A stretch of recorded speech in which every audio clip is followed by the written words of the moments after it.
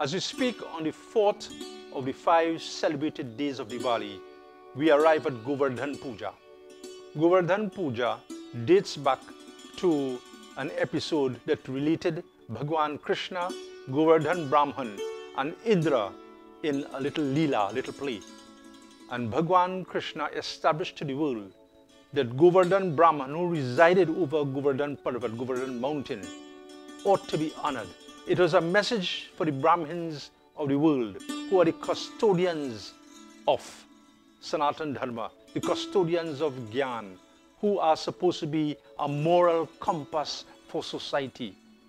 In so becoming, there are 6 duties of a Brahman, but Bhagwan Krishna endorses: Ved Parhana aur Parhana, study at the feet of a guru, and then explain, carry the message to others. Yag Karna aur Karana, don't only perform yagyas and pujas that others perform at one's residence or place of abode, as the case may be.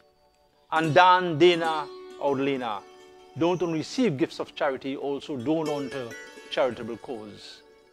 And being a resource, a custodian, as we have said, of this knowledge, Bhagwan Krishna stepped in when it came to a confrontation between Indradev and Govardhan to tell him there should be no transgression of such a Brahman, because in the absence of God, they are really the messengers. So in Govardhan Puja, one worships simultaneously Govardhan Parvat along with Bhagwan Krishna. All this on the day following Diwali.